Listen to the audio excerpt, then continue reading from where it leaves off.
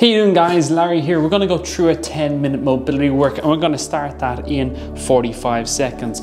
So really quickly, the key points to mobility and flexibility is consistency. We're going to do 10 minutes today. You can do it 2 or 3 rounds of it. Make sure you're repeating this 2, 3, 4, 5, maybe even 7 times a week in order to improve mobility. We're going to focus on the hips, we're going to focus on the ankles and the upper back. As well, guys, make sure that when you're doing this, you might need a cushion as well to help it become a little more comfortable as you're doing this mobility work. But as I said, let's get into it now. Again, you'll have a cushion to hand, and if you want to do this in your feet, you can by all means as well. Helps stretch out the fascia of the foot. Okay, so first things first, guys, let's do our pre-check. Walkout's one of my favorite exercises. It's important to keep supple down the hamstrings, back of the calves, and that posterior chain. So we're gonna go hands onto the floor. Nice big stretch to the back of the legs. Crawl out. Pause. Crawl back in. Feel comfortable. You can do a push-up if you want to. And if this is too difficult, just widen the stance. Get the hands to the floor. Crawl out. Pause. And then you're gonna crawl back in. Let's keep going in that, guys, for another 20 seconds, just noting how the body feels. Where are we tight? Where we feel a bit tender? Are we struggling to keep the legs straight coming back in? If so, widen that stance a bit more. Another 5 seconds. Again, don't be afraid to add in that push-up if you feel very competent at it. The more joints move, the better. Next one, down onto our pigeon stretch. Hands go on the ground. Leg comes up and across our body to a 90-degree angle, and we slide back and down into that stretch. In this position, I'm going to keep my back knee locked out, and then I'm going to keep this leg at 45 degrees, and then sitting back into that hip. Again, we're going to hold this now for 60 seconds each side. Holding that pigeon stretch. I'll show you from the front. So that's it from the kind of front angle. And we're sliding back and down into that stretch, stretching out that hip. So right now my left leg is underneath me and I'm stretching out that left hip. We're gonna hold for another 20 seconds.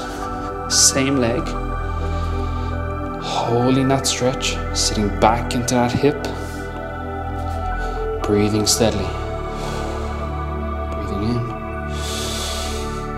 breathing out, holding that stretch. 3, 2, 1, switch legs, opposite leg goes across, slide back and down, opposite leg. So with this pigeon stretch, we're breathing steadily in and breathing out,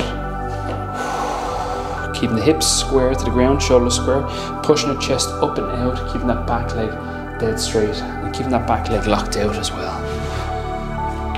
Keep that stretch held, pushing the chest up.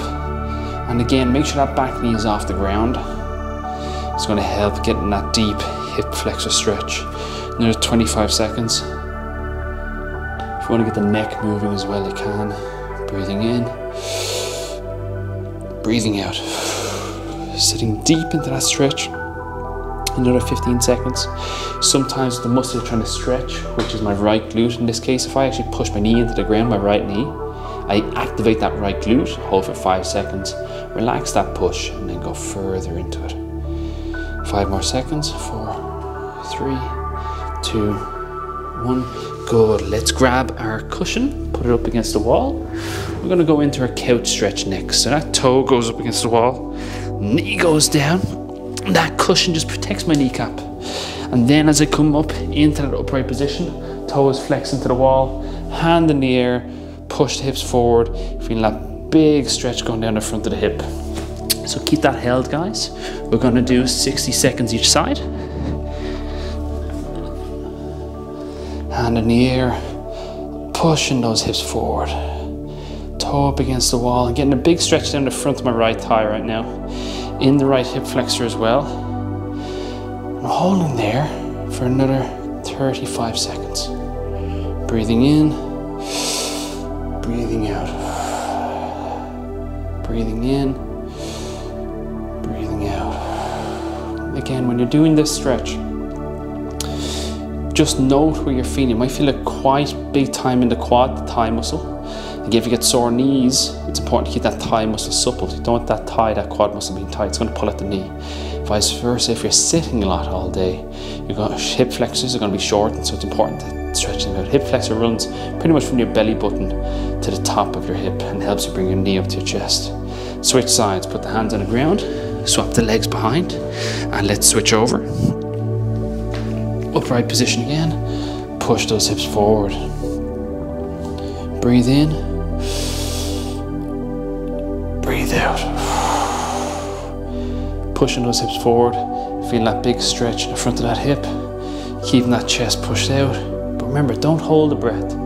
It shouldn't be holding like this. You need to bring it to a point where you can comfortably stretch it. And just breathe steadily and breathe relaxed. If you want to push it on a bit more, put your hand out to the side and lean over to the side a bit more. Stretching is all about holding the muscle, controlling the breath. Now the ideal thing to do after you do all the stretching is to do a bit of strength work to help engage and reactivate those muscles after you've lengthened them today. But let's just focus on the task at hand now.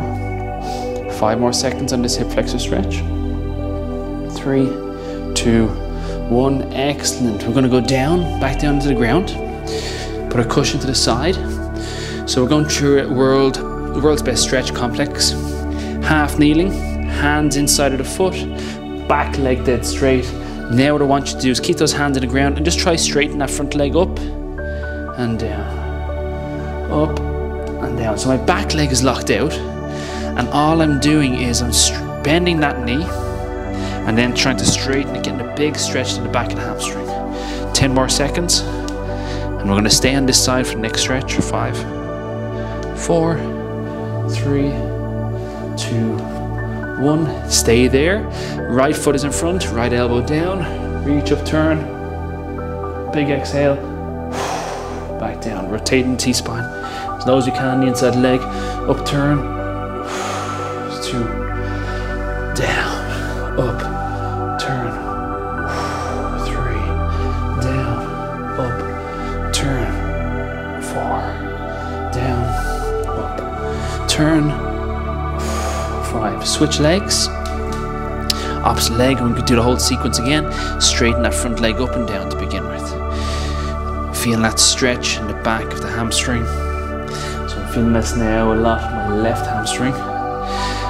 Keeping that back leg locked out. 2 more. 1. Back down. 1 more.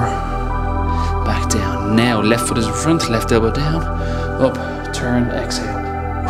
1. Down, up, turn. 2.